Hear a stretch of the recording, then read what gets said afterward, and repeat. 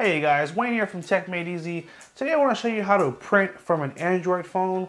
The process is fairly simple, but there are some things you need to know to get it working for you. So the first thing is this. You will need Wi-Fi. You need to be somewhere where you have a Wi-Fi network that you can connect to. The second thing is you will need a Wi-Fi enabled printer. In this video, I'm going to be printing to an Epson printer. It's an Epson WF2760. Any WF series Epson printer is great, which is the Workforce series. Epson also has a line of printers called the Small-in-One. Those are all printers that are very easy to set up, and once they're connected to Wi-Fi, printing to them is going to be pretty easy. So I'll leave a link in the description below of some other printers that are good prices that you'll be able to print to. And let's go ahead and move on and show you exactly what to do. So make sure your phone is connected to Wi-Fi, the same Wi-Fi network as the printer. And then let's say you wanted to print from an email. Someone sends you an important email. You say, hey, I got to print this email out. So we're going to open up our Gmail app, and I'm going to tap on this Samsung email, for example. Let's say you want to print out the information in this email here, no problem. So in the upper right corner here, we're going to click on these three dots, and we're going to go down to print. Okay.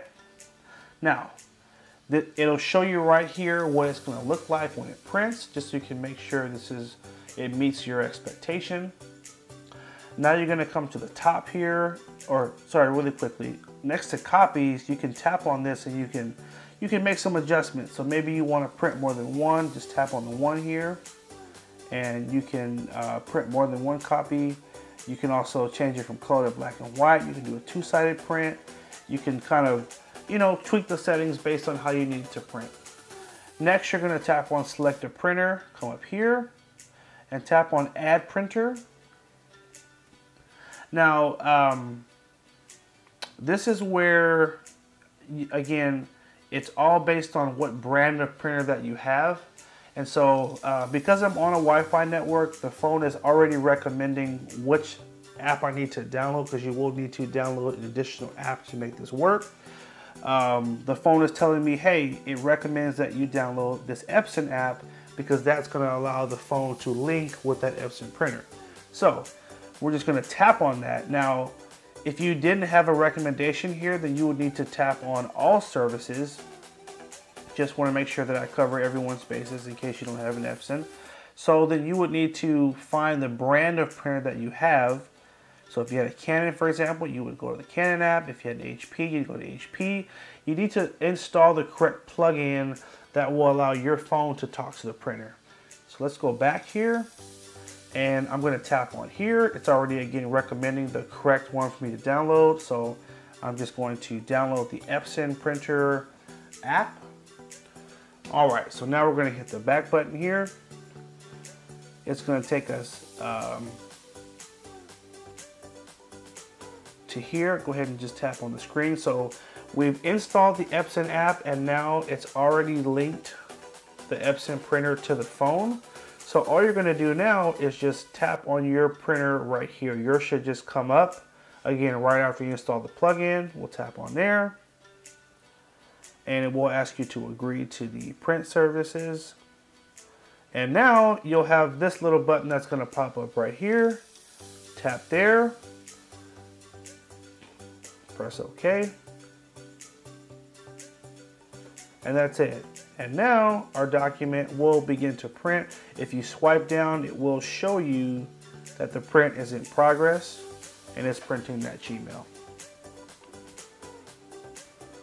All right, and this is the first page of our email. It just printed out nice and neat, just like that. Now, now that you've linked the phone to the printer, I'm going to show you a few other places you will be able to print. So for example, if you are in your gallery, maybe you want to print a picture that you have.